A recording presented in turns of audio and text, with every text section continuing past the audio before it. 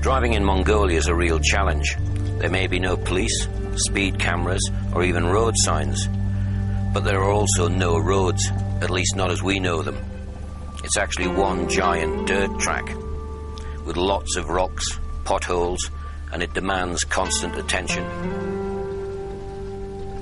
We only saw one bridge in all of our time in Mongolia, and that was being repaired. That means, of course, there's only one way to get over a river or a lake, and that's to cross it by car.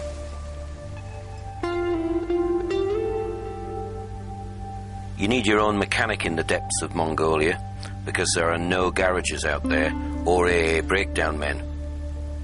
Fortunately, we had the expert assistance of Leon from Land Rover, a man who knows everything about these models. Rock crawling is another favourite pastime when you're in a Discovery. This vehicle has got the capabilities of a mountain goat, but it is something you need to do with caution and with a great deal of knowledge. When people say that Land Rover is king of the 4x4s, this is why. Because they literally take you up the side of a mountain to the very top. Land Rovers have the ability to defy the laws of physics, which is why they are so much more than a mere car. A Discovery is a luxury executive limo capable of carrying 7 people in style, but can also take you to the parts of the vehicles can't reach. Mongolian men are great horsemen. It's a tradition in the country. I've now met my very first Mongolian horseman, who spent his entire life in the saddle.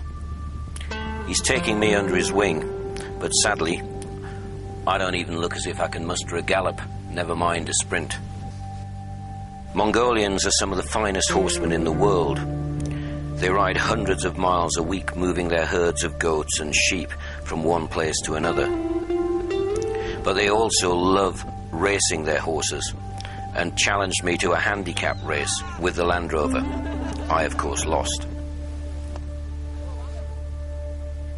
We tried to join in with the locals, and as you can see, I even dressed up for the part, wearing their traditional top coat, which is called a dial, and a hat, which is called the malgai.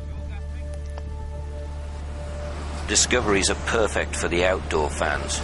Not only do they carry anything from 7 people to canoes, you can even make up your own sports, like sand kayaking at 35 miles an hour, towed by a disco. This really is something totally different. So when politicians generalize about Chelsea track race, perhaps they should stop and think first.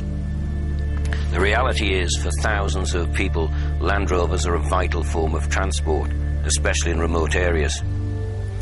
And the firm is investing millions of pounds developing greener and more fuel-efficient vehicles.